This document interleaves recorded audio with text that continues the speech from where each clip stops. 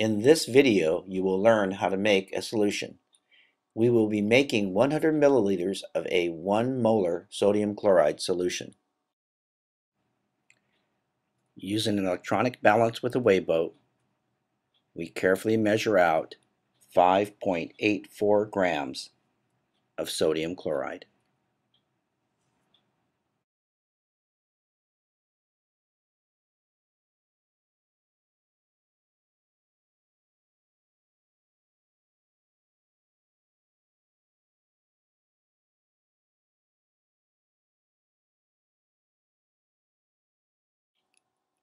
The solution will be made in a 100 ml volumetric flask. To get the sodium chloride into the volumetric flask, we first place a powder funnel on top of the flask. We then take the weigh boat with the correct amount of sodium chloride and transfer it into the flask. Use a squirt bottle filled with distilled water to rinse the remaining sodium chloride crystals from the weigh boat into the funnel. Notice that the weigh boat is hydrophobic and repels water. Also rinse the contents of the funnel into the flask.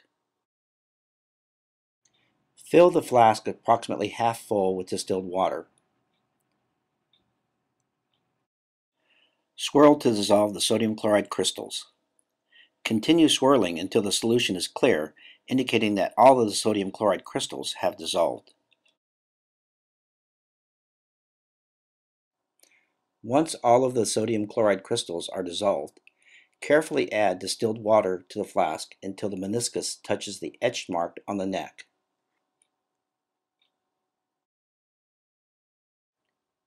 Using a dropper bottle or transfer pipette makes it easier to add water drop by drop when near the etch mark.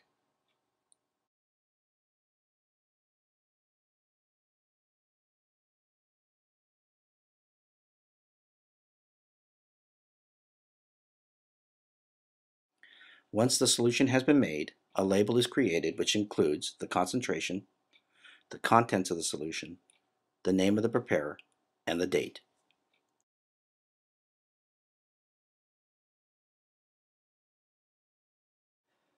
Folding the side of the label will make it easier to remove the label at a later date. Place the label firmly onto the reagent bottle.